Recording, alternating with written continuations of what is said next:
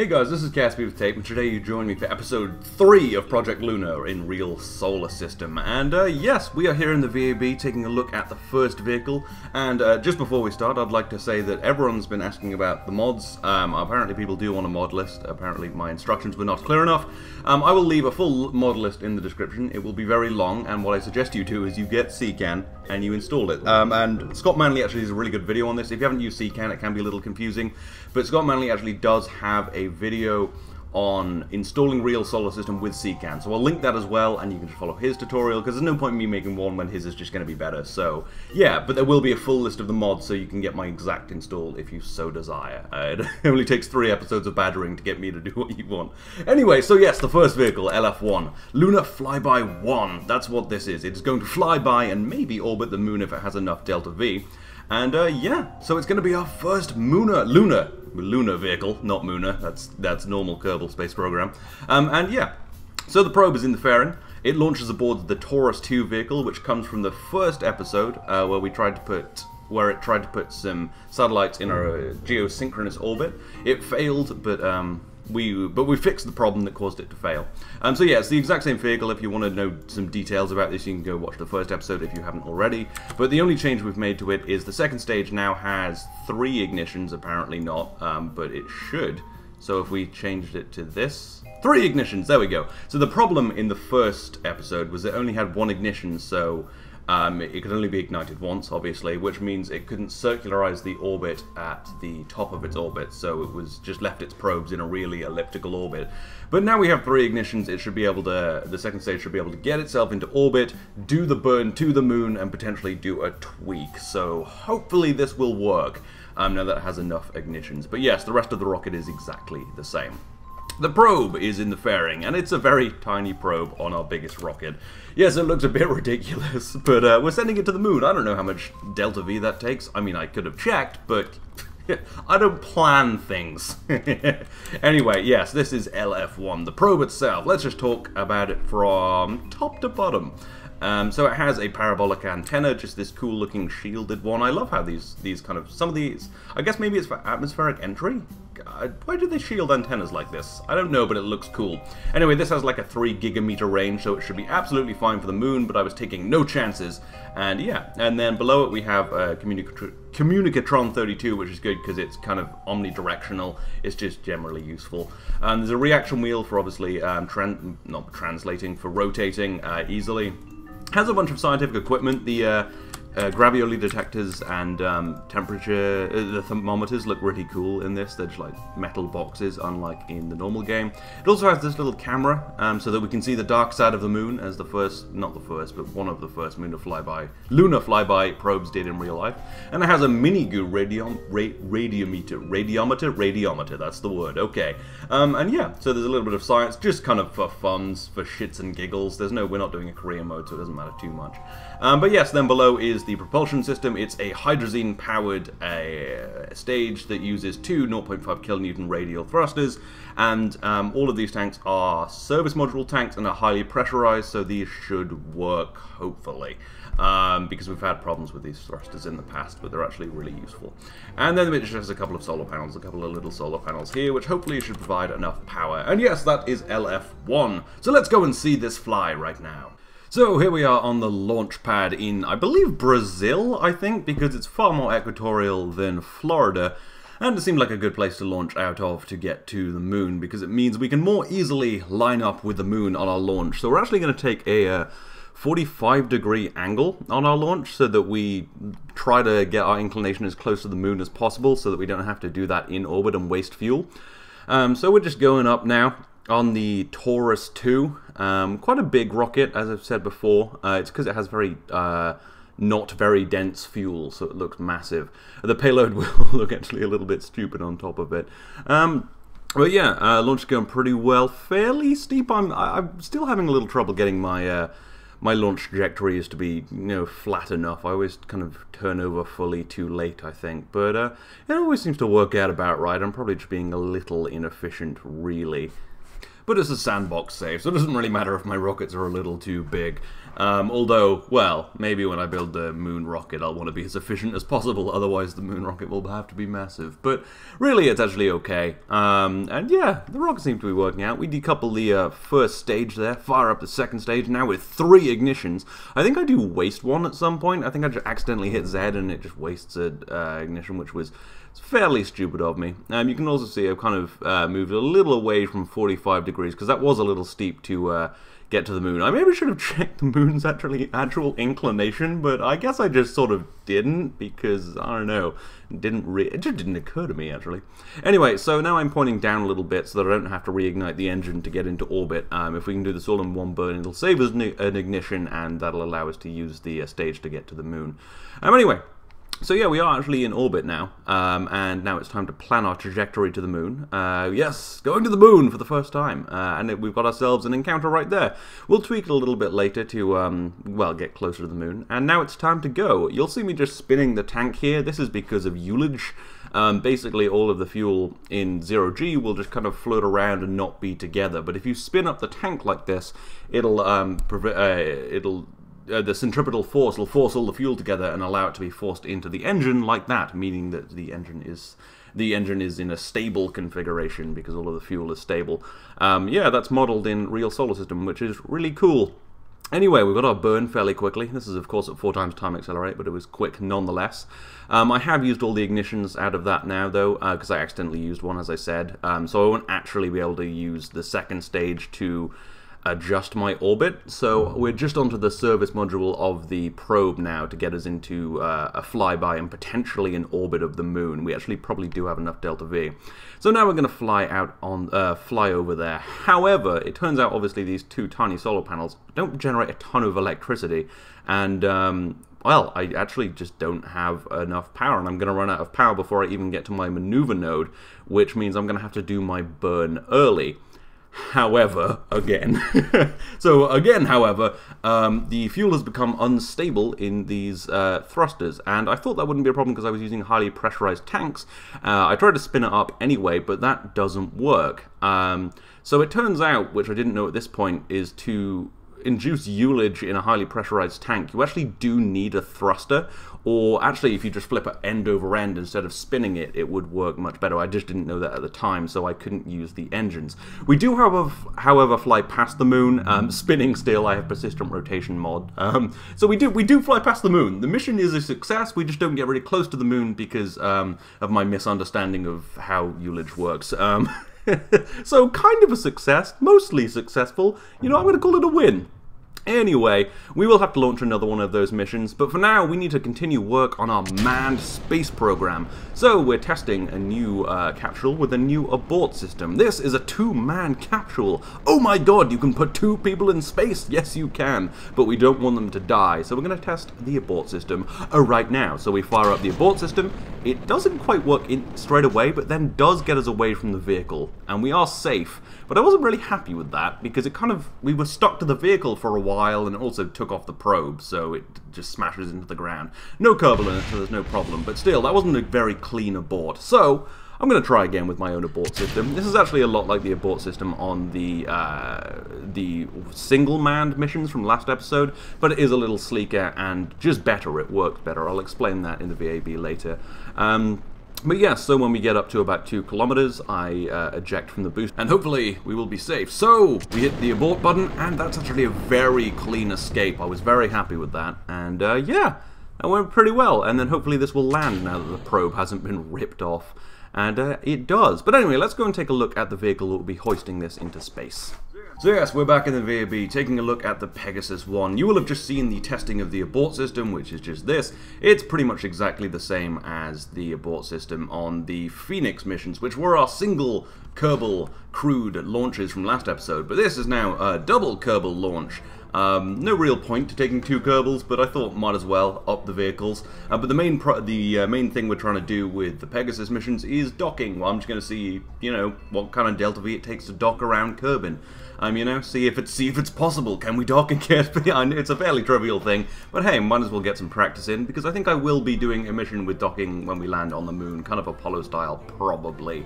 So anyway, yes, let's talk through this vehicle, the Pegasus 1. It starts with the launch vehicle, which doesn't actually have a name. I think it's just currently called Pegasus 1, the launch vehicle. So yes, the engines. These are the Viking 5Bs. They are used on the Ariane 5 in real life. Each of them provides 720 kilonewtons of thrust, so we have quite a lot of thrust-to-weight ratio off the pad.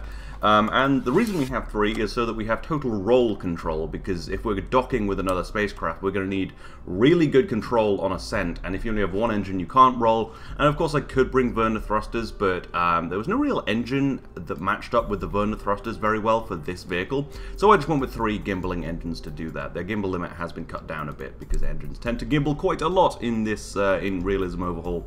And they're burning UH25 and NTO, which I guess is...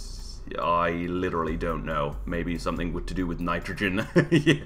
Anyway, yeah, that's the first stage, and yeah.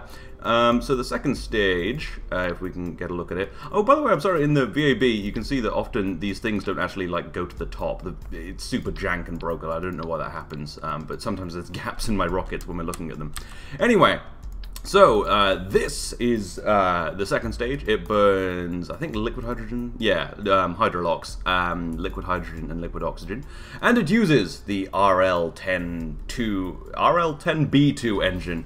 And this is really cool because it looks like a really short engine. However, if I do this when it deploys, oh shit, dog, it extends. Yeah. And it was used on the Delta III cryogenic second stage. I don't know if it extends in real life. I've never seen that in a real rocket, but I guess maybe. And yeah, that's pretty much all there is to say about it. Anyway, the third stage, not the third stage, the service module and the capsule. Of course, we have a launch abort system. It's slightly nicer than the one on the Pegasus missions. It works also slightly differently. So this does have a slightly lower thrust, but it also has a little less fuel, so it pulls itself away from the rocket fairly straightly and then turns, so that it doesn't just flip off the rocket. I think that's a better way of doing it. So yeah, it's pretty much the same. Anyway, so yes, this is of course the capsule. This actually is the Gemini capsule, just because that's my only really good 2-man one. Its service module has 4 solar panels, just testing how many solar panels I need to keep Kerbals alive. I'm not sure this will be enough, but we'll find out.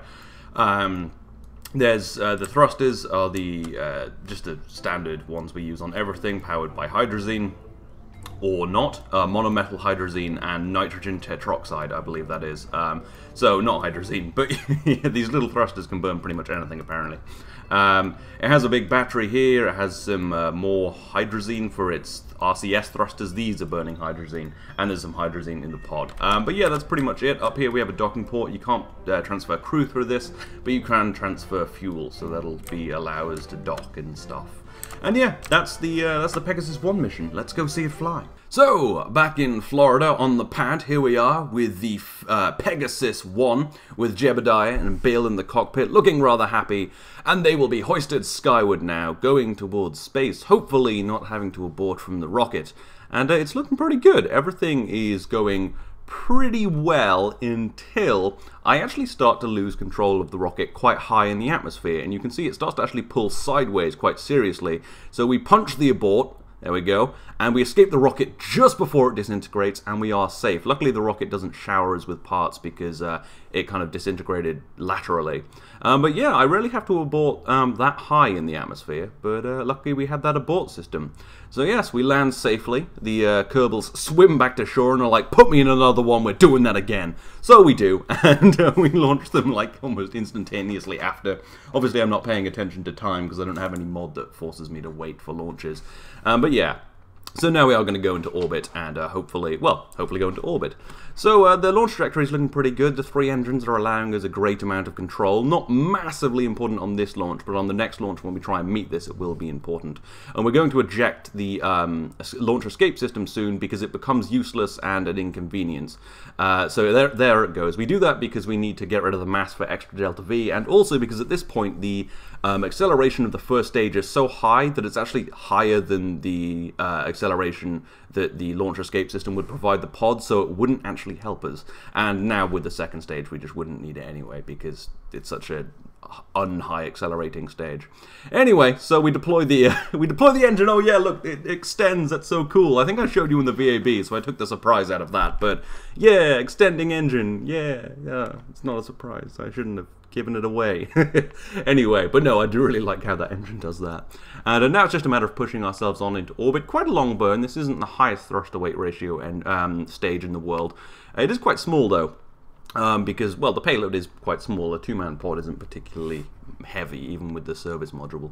But it's nice to have some extra delta V, and we will be using that second stage a little bit for rendezvousing with the, well, with the next capturable, because obviously this is going to be a docking mission.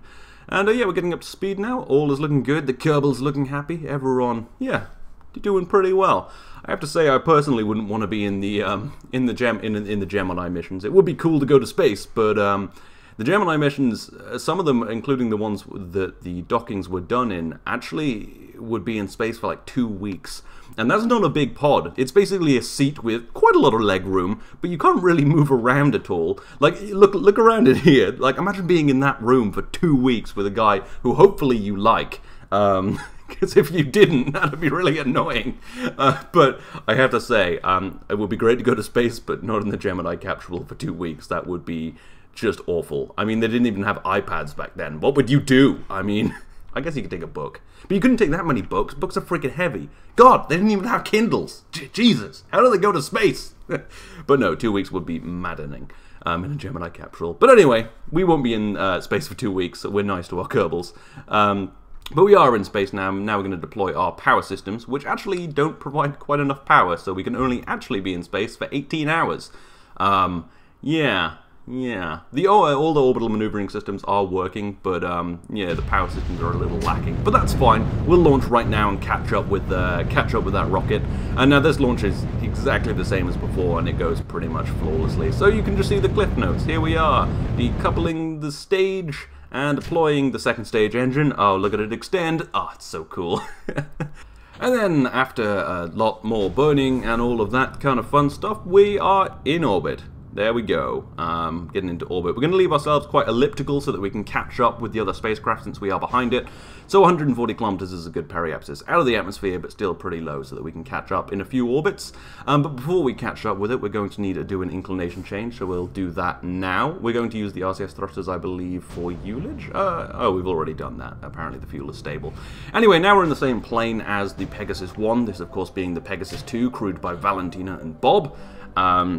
And now we just need to plot ourselves a maneuver and see when we will be docking. We deploy our solar panels, of course, only providing us 18 hours in space, so hopefully we'll be able to rendezvous rather quickly. Although actually the electric charge doesn't deplete when we're away from the spacecraft, so it's not really a problem. But anyway, we got ourselves an encounter after quite a lot of tweaking around. It's going to be about 13 hours, so this would be within the tolerances of the mission anyway, so all is good. And yeah, we need to do this in, well, 13 hours. It's a pretty small burn, and our encounter velocity isn't too high, so I think this should all go quite well. I'm just, yeah, tweaking the radial, not the radial, the normal and the prograde there to get myself a good encounter. And 13 hours later, everyone's getting ready. We're using the RCS thrusters to make sure the fuel is stable. You can see there, that makes it stable. That's how to do pressurized tanks, it turns out. Just normal fuel tanks can have their fuel made stable by spinning, but these cannot. As we've discovered with many failed, well, yeah, 3 episodes, we've already had quite a few failed missions because of that. Almost killed a Kerbal. Anyway, so now we are rendezvousing with the other spacecraft, getting in close.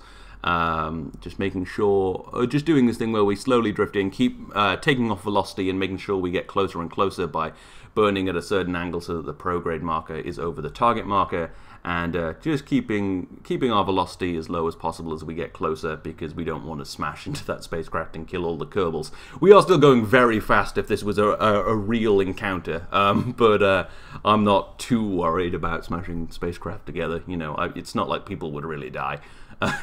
Anyway, now I'm just orientating the Pegasus 1 to get it to line up its docking port with the Pegasus 2, and now we're just nulling our velocity and turning around, and now it's time to move in slowly with just thrusters, no engines, and get our docking together. 1 meter per second would be just ridiculous in real life, but yeah, I do like to do slow dockings though. Like you see, kind of, I slow it down to like 0.1 meters per second, because you don't want to bump spacecraft together too much. When you first start playing, it's just whatever speed you can hit the docking port at, but eventually it's like, look how elegant.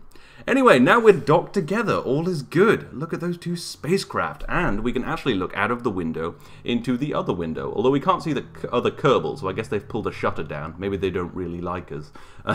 Well, we're docked now, so there's nothing you can do.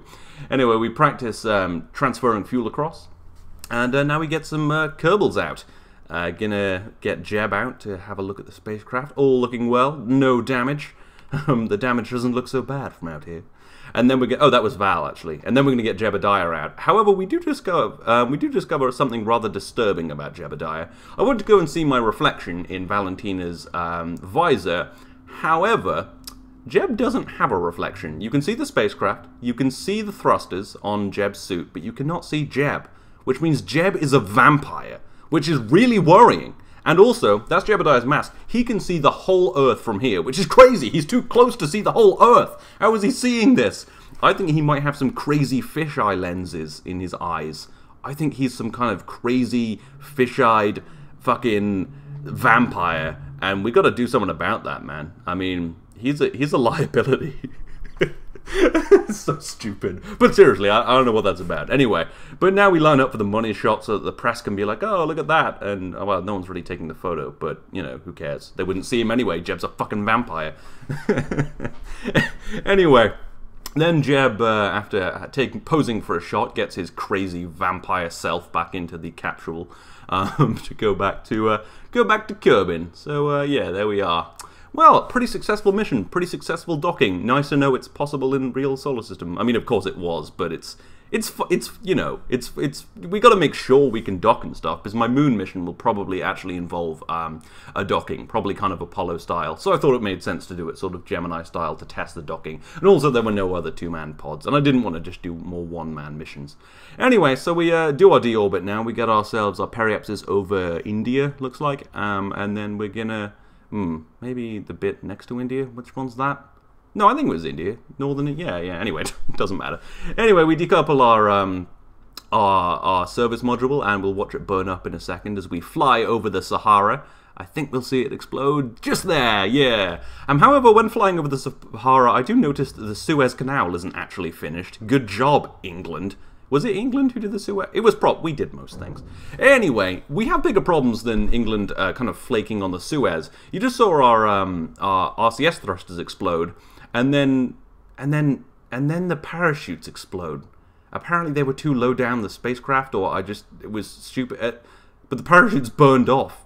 This is just a rock now. This is just a rock falling through space. Val and Bob are gonna fall just into I guess the Middle East. You know, they're gonna die.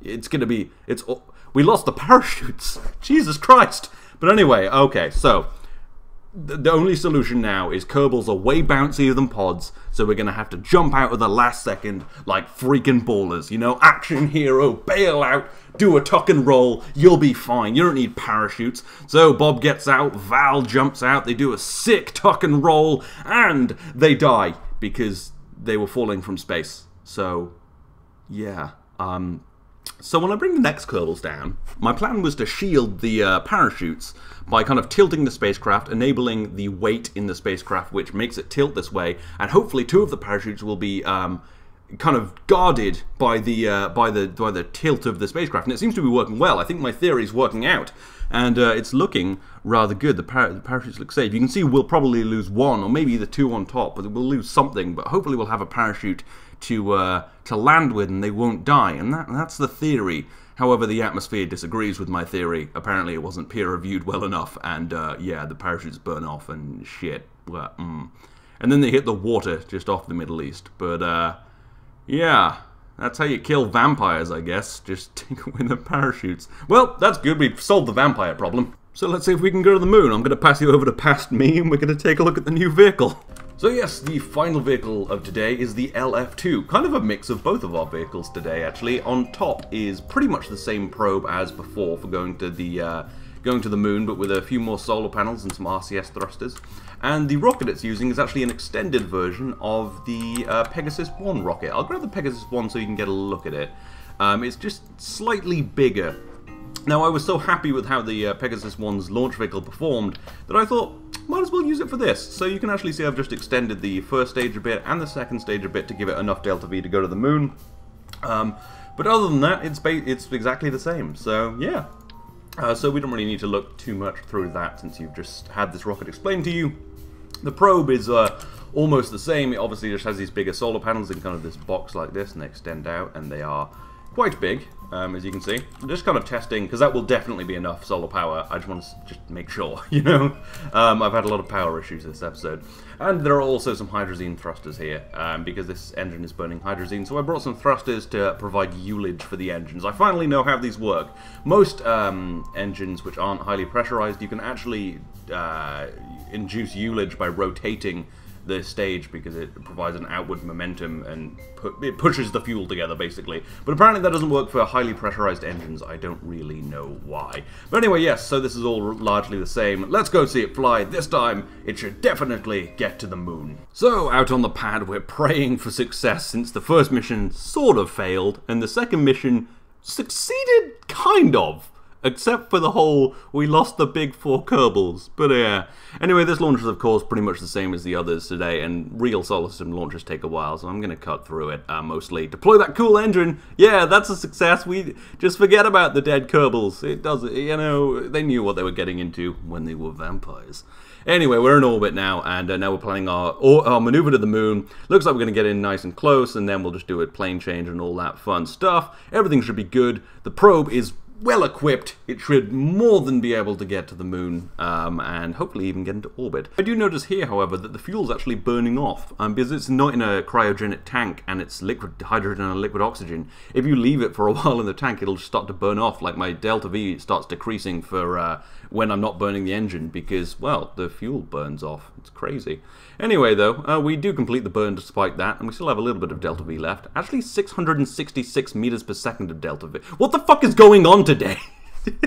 There's some crazy vampiric shit going on in this space program, and I'm having none of it. So, yeah, I'll kill a million Kerbals. Oh.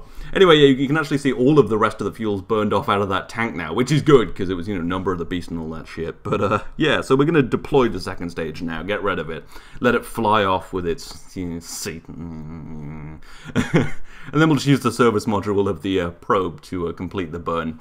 And get ourselves into a trajectory of the moon. We of course use the RCS thrusters to induce ullage, and then fire up the thrusters and get ourselves our trajectory onto the moon, and we're going to fly quite nicely around it, and we'll have enough delta V to get into some kind of orbit, which is an added bonus.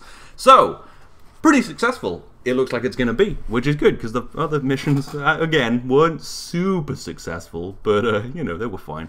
Get a nice little money shot of the moon, and then fly in some more, get another money this is how I get thumbnails, you know? Anyway. I did notice, actually, though, on the whole subject of ullage, if you have RCS thrusters and they're turned on and you have a unstable engine, when you hit the throttle, it'll automatically fire a quick blast of the RCS thrusters, just like that, and without you having to do anything, and the fuel will be stable. So that's really cool. I just need to remember RCS thrusters on all of my spacecraft, and everything will be fine. And I also need to remember to put the parachutes out of burn range. Yeah, anyway, so yeah, we get into orbit, everything's good, everything's fine, yeah, it's a nice end to a complicated episode of Satan, vampires, and killing Kerbals and Ullage. But anyway, I hope you've enjoyed it nonetheless. Hopefully next episode will be more successful, and soon, hopefully, we will land Kerbals on the moon and bring them back safely. So yes, like I said, I hope you've enjoyed this. This has been KSP with Tape. I will see you next time.